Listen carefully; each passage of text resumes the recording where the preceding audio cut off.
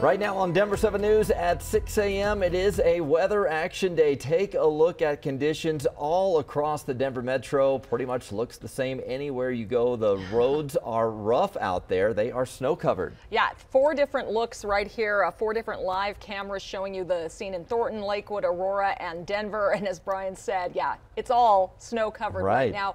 Give yourself extra time if you are heading out. Hopefully, a lot of you are staying home. The big metro area school districts have all announced they're closed today, and you can get that complete list of closures and delays at the bottom of your screen or over at thedenverchannel.com. And just kind of bundle up and stay safe this morning. We have our team of reporters, meanwhile, spread out across the metro to give you a real-time look at conditions in your area, and we're going to check in with all of them here in just a minute.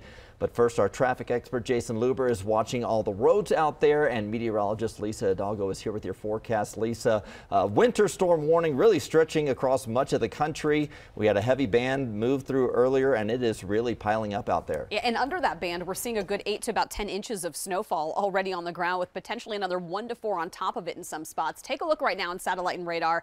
Things have lightened up across portions of the metro area. We do have some heavier snow down over the southeastern corner of the state, and that one band we were talking about early this morning, you can see it there in the darker blue, bringing some heavier snow to portions of eastern Denver, up in there along 76. Commerce City picking up a bit more. Commerce City right now, most recent check at 9 inches of snow, and we'll likely again see those numbers come up a bit. So right now around 4 to 8 inches across most of the metro area. Another 1 to 4 on top of that today. It is going to taper off this afternoon, so most of our additional accumulation is going to fall this morning and through, it looks like, early afternoon. And here's a look at some of that additional snow. The other story is going to be the cold. You step outside for any length of time and you'll feel it. Take a look. This morning we're in the teens, and that is where we shall stay, Jason, in the low to mid-teens through the afternoon. Bitter cold tonight. I'll show you just how close we are to the record cold tomorrow morning coming up. And it will take the snow ending, it will take a little bit warmer temperatures, and it will also take some sunshine probably tomorrow when we really start to see some roadway improvements. This is 285. We've had it closed down, but I've seen some traffic now between here, Parmalee Gulch down to C470. That is the outbound side, or the south, or the northbound side technically, on 285. I-25 and Logan just saw some plows go through there a little while ago. It was just basically half of the highway was unplowed. At 104th at I-25, drive over in Golden, snow cover. Take a look at the other 4 cameras and you can see that we have snow cover all over the place. And this is down over getting into Castle Pines Parkway. The headlights are the southbounders right now. And there's actually chain laws for the semis from basically the south end of the Denver Tech Center all the way to Baptist on the north side of the Springs. So it shows you those conditions down through the gap, C470 and Santa Fe and all the roads around town. Pretty slick for you. Take a look at the drive. At least the drive times are up for us, or drive times are longer, unfortunately. The speeds are averaging in the 40s for the most part in most areas around town, but I am seeing just maybe a handful of crashes here and there. Veronica Acosta's over here in Lakewood, right there at about 20th and Wadsworth. She has been making her way along Wadsworth and just a stone's throw away from Casa Bonita. Maybe you can go check on their progress right now, but what are the roads looking like for you, Veronica? A new hill here on near 20th and Wadsworth. We made our way to one of these smaller streets so we can show you what the accumulation looks like here. Take a look at our vehicle. You can see that snow is pretty much right up to the bumper there. It was a little tough for us to even make that U-turn here to make sure that we were a little bit closer to the road. But you can see there the snow goes down a bit. The good news this morning is that we saw 2 City of Lakewood big plows come through this smaller street. You can see they made that dent there. So they're definitely making their way through the smaller streets slowly but surely. It's those main roads that they're trying to get to as soon as possible. So we'll walk over and show you this hill here that Jason has been mentioning all morning long. We were at that one near Ohio and Wadsworth. This one seems a little bit better in terms of when it's been plowed. We've seen one more plow through, or come through here rather, and that was one of those big City of Lakewood ones. The speeds that vehicles are maintaining here just a little bit quicker than we saw near Ohio and Wadsworth, but still we're seeing some of those smaller cars hit their brake, slow down a bit, and then when they're making their way up the hill, they're also being as slow as possible. The only other thing that we've really seen this morning is quite the number of people walking instead of driving. At least 3 people were walking this morning, just making their way to wherever they're going. Probably a better option for them than getting in their car and trying to make it through here. And you can see another plow making its way somewhere this morning.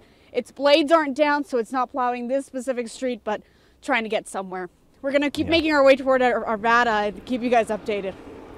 All right, thank you, Veronica. A reminder to just be careful walking out there. You can't see when you step down off the curb a lot of times. Yeah, I've gotten hurt that way before for sure. We want to send it out to Colette Bordelon in Denver. People are digging out around you, Colette. You've seen some parked cars there covered in snow. It's not going to be an easy one. Yeah, you can tell right behind me. Look at all of this snow on the cars. It's got to be one of my worst nightmares to wake up to this and have to deal with all of that first thing in the morning. But you want to make sure that you clear all that off. And you can tell here we're at Pennsylvania and 14th. These neighborhood streets just still so snowy. I mean, you can see where cars have driven through, but then you can also see right here where no cars come through, and it's just still pretty messed up right there. Then I want to turn you around and show you what a street looks like that has clearly had some work done to it already. So if you come this way with me, you can see some cars taking it slowly right here. This road not too bad compared to, you know, obviously your smaller neighborhood roads. And then of course these sidewalks. I mean, look at this drift. I almost just hurt myself like Nicole said that she's done. But like, look at this. These are some crazy sidewalks this morning, but the unsung heroes of today are the people who are clearing off these sidewalks up since 3 a.m. We talked with one man named Mike West. He's been doing this for 2 decades. He says this snowstorm, it's nothing compared to what he's seen. Just cleaning the walks so people don't fall and bust their butt.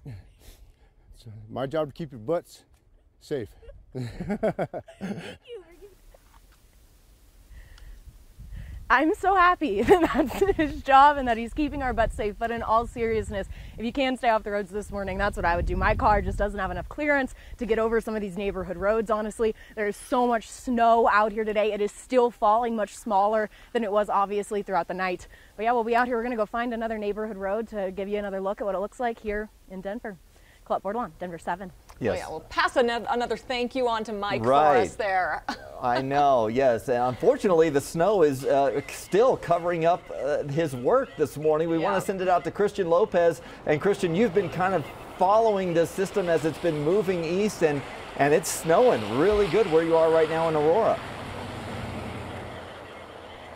Yeah, that's right. This is actually the most snow I've ever seen, so I'm fascinated by all of this right now. And I tried to build my first snowman, and I failed miserably because the snow is just kind of too dry. And I did my best, but still need to wait on building a snowman until next time. But let me show you what it looks like right now. You can see just how much snow I'm walking in. It's completely covering my boots right now. As far as road conditions, you can definitely tell that this road has been plowed at least once or twice. Not a lot of traffic out here right now. The cars that we have been seeing drive by they're taking their time. Well, this car's kind of going fast there, actually. You can see some cars right here covered in snow. I mean, if you are going out, try to take it slow. When you go out this morning, you can see not a lot of traffic. We're also next to a shopping center over here. This store just opened, and I've seen maybe a total of like 2 people walk in there. So people are definitely not really out and about right now. If you do have to go out this morning, try to take your time.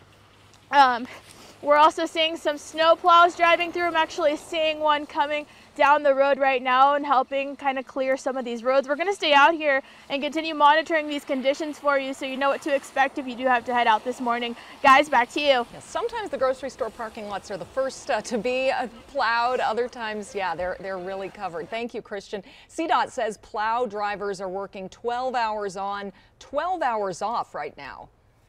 In the metro area proper, it's going to be a little over 100 plows, which is our normal complement. Because this storm is going to stretch, really from Wyoming down to New Mexico, we'll have another 100 or so plows up in the northern Front Range area, and another 100 or so, working from Colorado Springs, all the way down to Raton Pass on the New Mexico line. CDOT told us it has more than 100 new plow drivers, so it's a good time to remember, give those plows room to work. We've seen plows hit with people who, are following too close, are trying to pass in front of plows as they're trying to clear roads. Just do that common sense thing. Keep a little bit of distance. Pace yourselves behind them if possible. Frankly, it's the safest place to be on the road on something that's just been cleared. Of course, their best advice, if you can work from home, it's good to just do that today. Right.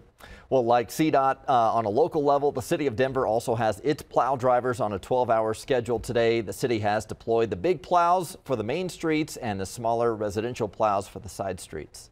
What they'll do is they'll take a single pass down the center of each side street. What they do is help provide a path for residents to get from their side streets to the main streets. They also help prevent deep ice rutting. And those residential plows are scheduled to run from 3 a.m. to 3 p.m. this afternoon. Also, a heads up, if you're headed out to the airport, if you're planning on flying out or picking someone up out at DIA today, according to FlightAware, there are 131 cancellations already this morning and a handful of delays. Chicago's airports, Dallas airports, other major hubs that are impacted by this winter storm.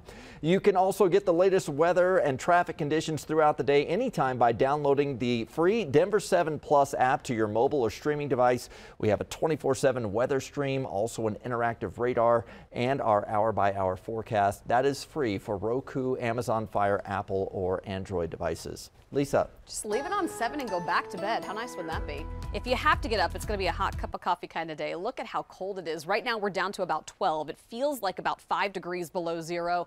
Highs are going to be right around 15 to about 17. And tomorrow morning, we're talking well below zero. I'll show you just how cold it's going to get, plus when some of the heavier pockets of snow will taper off. And if you do need to get out, you can get out, but it's going to be challenging with the buses. There are so many operators that are not running right now, buses that are not running right now, unfortunately, because the operators are not able to get to their bus, and then the buses are also delayed as well. So we do have some very slick conditions, obviously, out and about. We'll take a look at all those conditions coming up in just a minute.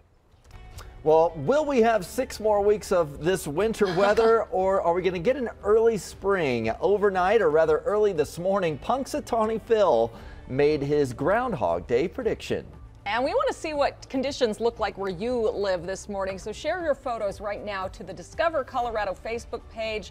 We know it is a snowy one wherever you are this morning. We'll highlight some of your photos throughout the morning here.